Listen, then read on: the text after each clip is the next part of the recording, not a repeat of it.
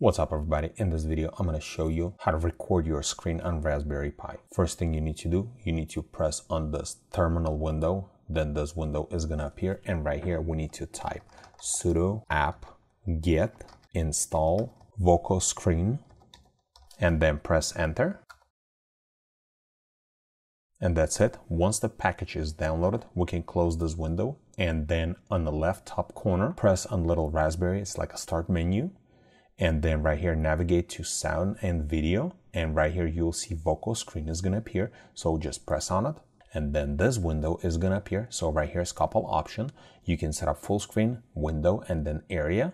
And then either magnification, show click, and show key.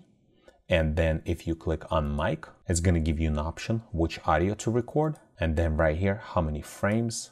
And then more settings. Webcam if you have one. And as this is just another tab, developer, source code, translation, and everything else. So we go back to the first tab right here. If we would like to record full screen, leave it at that and then press on start. And that's it.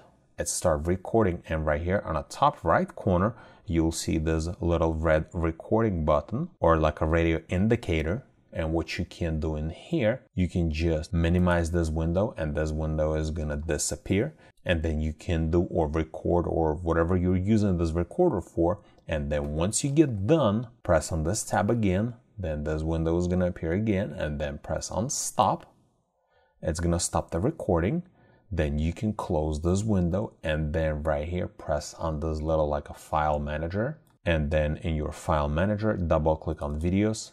And right here, you can find all the recordings that you just did or you've done previously. And I already did multiple recordings, so I have multiple of them. And just copy and move whatever you need to, or you can just run it from here. And this is pretty much it. If this video was helpful to you, press that like button and don't forget to subscribe. Thanks for watching.